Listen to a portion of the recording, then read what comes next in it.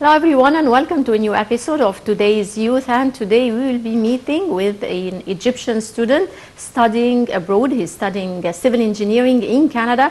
He's also a squash player and he's going to be telling us more about his experience abroad and of course his ability to make an equilibrium between his studies and his love for squash. Thank you very much for joining us today, Noor El Adli. Thank you very much for being with us today. Thank you for having me and for this great opportunity to be on national television. Noor, of course, it's our pleasure having you also. Tell me, why did you decide to go and study abroad? First of all, I saw it as an experience for me to grow personally, gain some more experience that would later on benefit me in life. To meet people of different cultures, all these things would later on help me when I decide to take a step after university.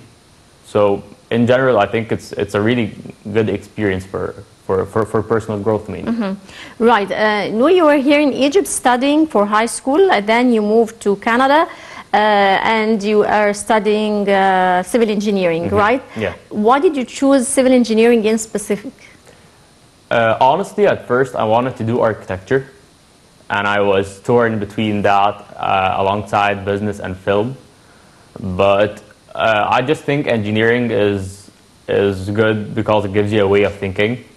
Like you find many engineers around you, or like entrepreneurs who are originally engineers, but just going into engineering itself helps you gain a way of thinking, and part of it, I think it builds a character because the amount of pressure engineers have to deal with during class. Engineers have a mindset, I think.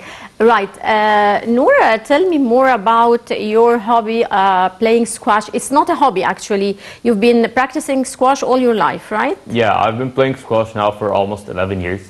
Right. I started pretty late. I was about 9. Yeah. Which is considered a bit old. A bit late for squash. In the world of squash. The reason I started was I lived in Kuwait earlier on, and in 2009 the World Championships were being played there, and the final was between Egypt's Rami Ashour and Amr Shabana, two arguably of the greatest players to ever hold the squash racket. And I was immediately inspired, and I told my dad, I think this is a great sport. Like, I want to try this, and what started off as a hobby turned out to be a lifetime. Like, I've been doing this for so long now. Yeah. How many tournaments did you participate in? Well, internationally, I've participated in 2, in France and Austria. Obviously, I play on college level, so I play the league in Canada and the US. But here in Egypt, I played around 8 to 10 tournaments per season. So we could say about 40 to 50 tournaments maybe in my whole life. I think I've played in almost 150, maybe 200 matches even. Oh, tell me, what was the last one? What was the last international tournament that you participated in? The very last one was in the Canadian League. Yeah. We played versus another university. I played for West University, which is Canada's #1 team. We played versus Laurier, one of the best teams in Canada, of course, and we were able to win all our 7 matches, and I won my match in 3 sets. And so far, our team has been doing great results this season.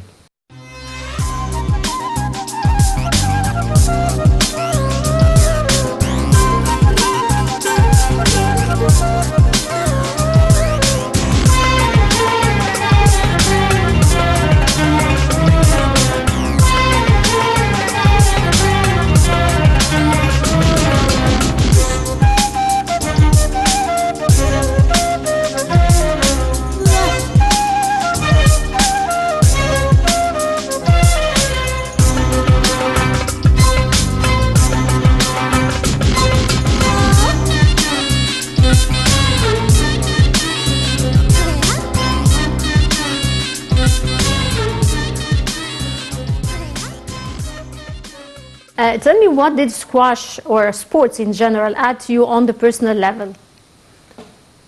in general, sports help you gain discipline. The fact that you're always balancing between one thing and another and not giving one thing an edge over the other always helps you gain discipline, because you always need to follow a very strict schedule in a way, especially when I'm abroad and I'm living alone and I have other responsibilities.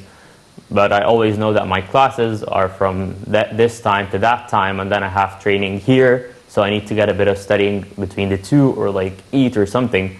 But squash specifically, I think squash is very good because it helps you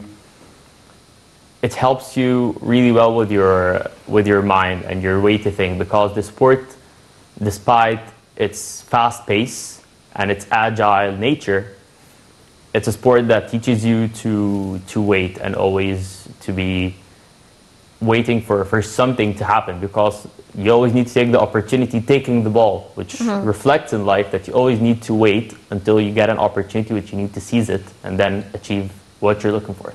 Yes. With regards to the issue of balancing your time, time division, time management between your studies, and you're not in an easy major, civil engineering, and at the same time, I think squash need lots of hours of training. Tell me more about this. How are you able to manage, and how are you able to continue with both sides? First of all, the university itself takes very good care of its athletes. Whether we're talking physical health, where you're treated by its physicians in the unfortunate cases of injuries or recovery, but in general, you always they're very lean with your deadlines.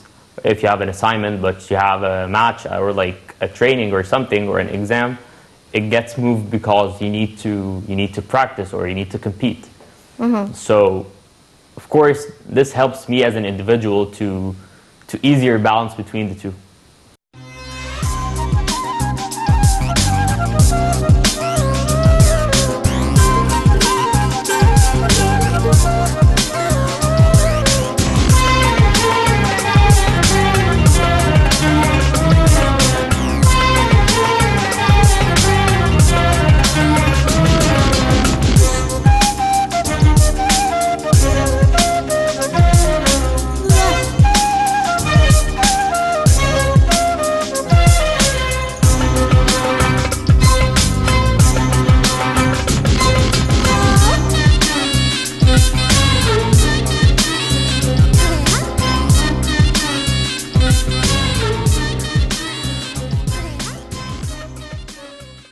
You also have a love for community service, and you had some experience with this here in Egypt, back here in Egypt. Tell me more about this experience. So I was an IB student, an International Baccalaureate student. Right. And part of my graduation profile is to do some community service. So in my last years of high school, part of our community service, we'd go on school trips to Aswan and Alexandria to renovate the houses of those who are unfortunate. And of course, the money that funds these trips are all from fundraising events. So it's basically funded by the students, their donations, and etc. And this is good because it helps share the idea of giving to those who are in need, of course.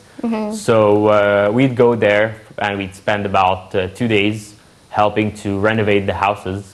And of course, based on the preference of the house owners. So, for example, when we went to Aswan, they were very they really wanted the shapes of triangles and like colorful things and drawings. But like in Alexandria, for example, they looked more that the house would be safe enough, for example, because the rain. So. Yeah, it differs from one city to another and from one culture to another, I guess. So you arranged for some events for fundraising, then you went to Aswan and Alexandria to renovate some of the houses of the needy people. How did this experience add to you on the personal level? Of course, the school helping us and being the main organizer behind all this, because at the end of the day, we went as our school and not just as individuals. But on the personal level, it makes me very thankful for what I have and learning not to take anything for granted. And of course, it helps me connect with people that I wouldn't usually connect or meet with on a regular basis.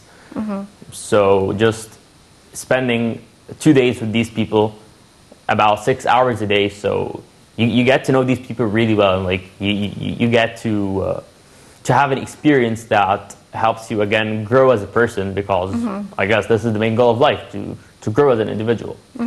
So yeah, like personally, when I went to Alexandria, for example, I think this was my first actual encounter with engineering, when I had to build a wooden bridge to help them pass from one side of the canal to another.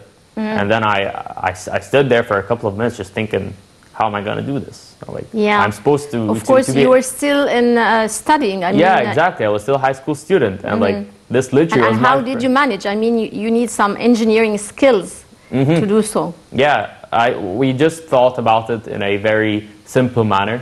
Yeah. Nothing too big. Of course, we did a little bit of Googling here and there, but there was nothing too huge for us to think about. We just tried to be as convenient and as safe as possible, of course, because we can't risk the lives of others. Right. During your middle and high schools, you were elected several years to represent your peers in the student council. How was that, and how was it beneficial? For me, since I was at a very young age, I just loved to have a position of leadership, really. It was nothing that I looked for, but it was something that rather always came my way for some reason. And what's great about this is that you have some people who put their trust and faith in you, and they expect you to deliver their messages across, whether to make the school a better place in general, or just to someone like higher in the hierarchy of the school. So being these people's voices is a big responsibility, of course, but it's definitely worth it. You also have an artistic side. You have a love for cinema, and I don't know what other artistic sides. Maybe you can tell us.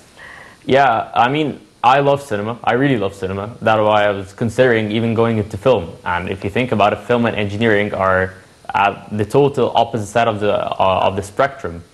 So the reason I love cinema, because I think it's really important how directors reflect their ideas, and sometimes even put in some visual motifs to help deliver a message without just directly saying we are delivering the following message. You also used to join school musicals, right? How was that? I guess this is part of my artistic side as well. When I was younger, I'd be part of the choir, for example, and we'd sing. But then when I got a bit older and I started, my voice wasn't as good growing up. I just became one of the backstage crew, which was also great, because just being a manager backstage or just helping out is great, because you get to meet a lot of people from your school.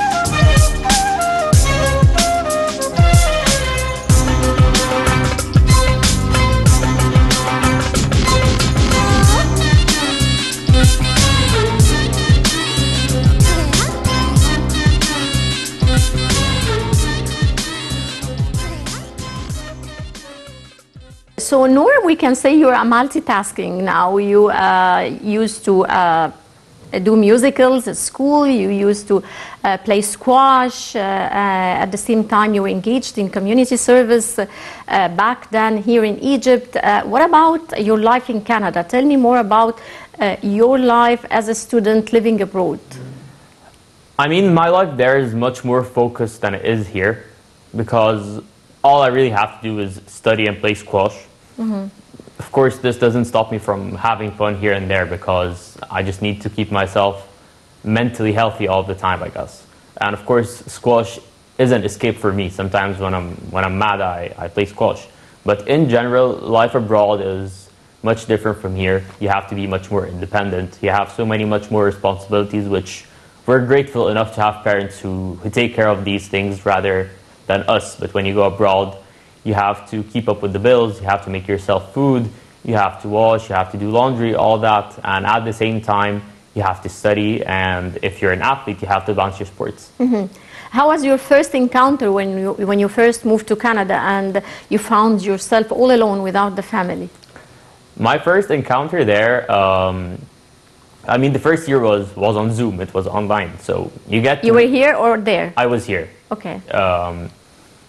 I met a lot of people online, but meeting these people in real life was a whole lot different. Mm-hmm. But just going there at first for like the first week, it felt like I was on vacation. Mm-hmm.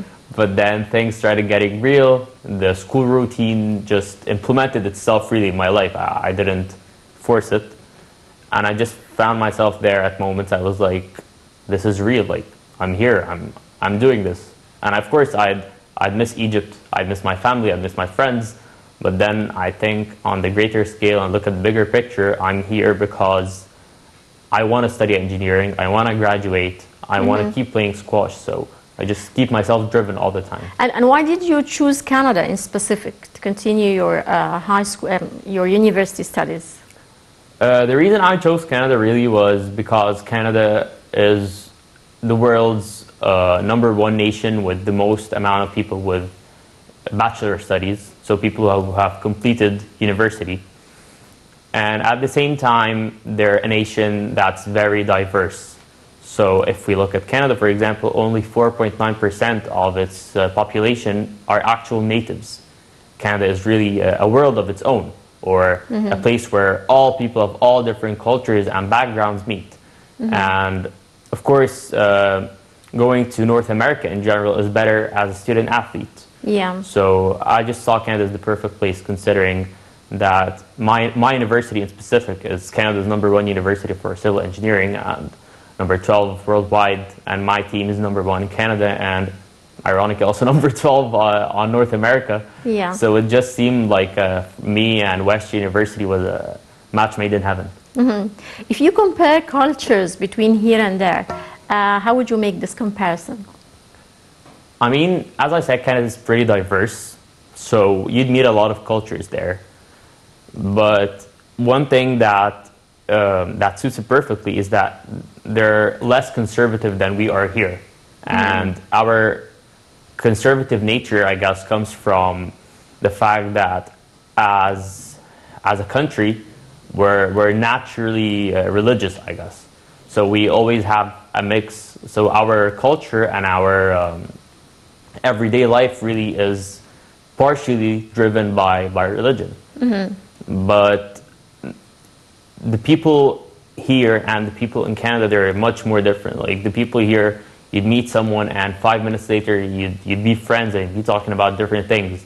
There, as much as people are very respectable and very friendly, it takes time to build a relationship with someone and for you to become friends. Yes. Right. If we talk about your future, what are you planning for the future after you finish your education, academic education over there? Are you planning to come back here to Egypt, or are you planning to stay there? What are you planning for the future? Genuinely, I haven't really thought about this. I just try to live not necessarily every day by its day, but every stage of my life, and just acknowledge that I'm going through a stage and I'm here for a short time and I just need to enjoy it. Mm-hmm. It's great to look at my future, of course, but in the meantime, the main goal for me is to graduate from Western as an engineer and a student athlete.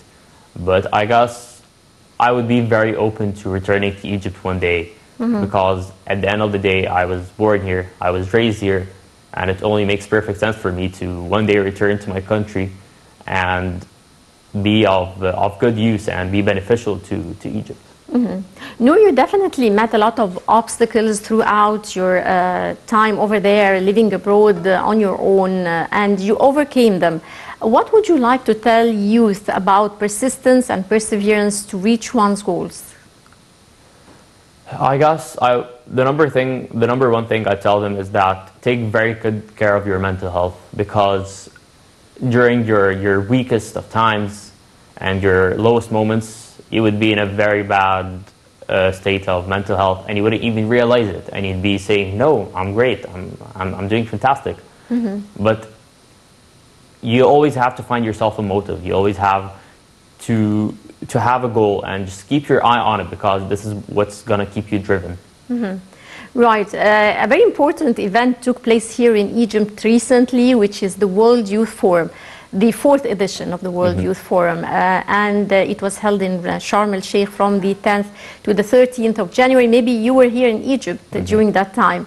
Did you follow the forum, and how do you see the significance of youth forums, youth conferences, and gathering youth together from different parts of the world? 196 countries were represented at the forum. Youth from different countries were there in Sharm el-Sheikh. How do you see the significance of this?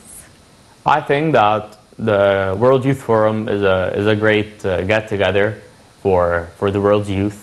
And it's a great opportunity for people to exchange their cultures and, again, back to square one, grow as individuals. And I tried to keep up with it, really, but I had class like during that time, so it wasn't really very convenient. But I looked, and like they were discussing, I guess the main goal of this forum was to discuss environmental issues. Different issues were discussed, actually. They discussed climate change, entrepreneurship, human rights, a lot of issues, maybe employment and education also were among the topics. Exactly, and this takes us back to the UN's Sustainable Development Goals. So the UN has 70 Sustainable Development Goals that are targeted to be achieved by the year 2030. So the fact that our country is looking out to the world and saying, we're here, we're trying to achieve some of these goals, I think it's a great start for us as youth, and hopefully it will be as beneficial as it can be for our country.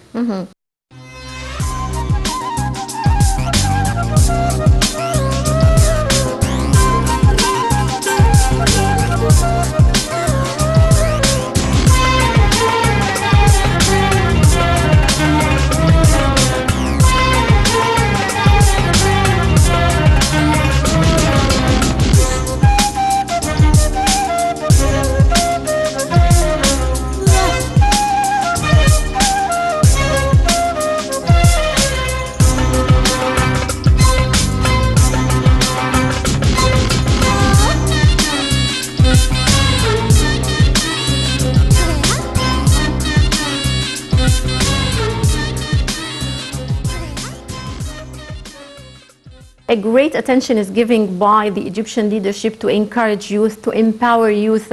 How far do you see Egypt is empowering its youth, and what do you think is the role of youth towards their countries?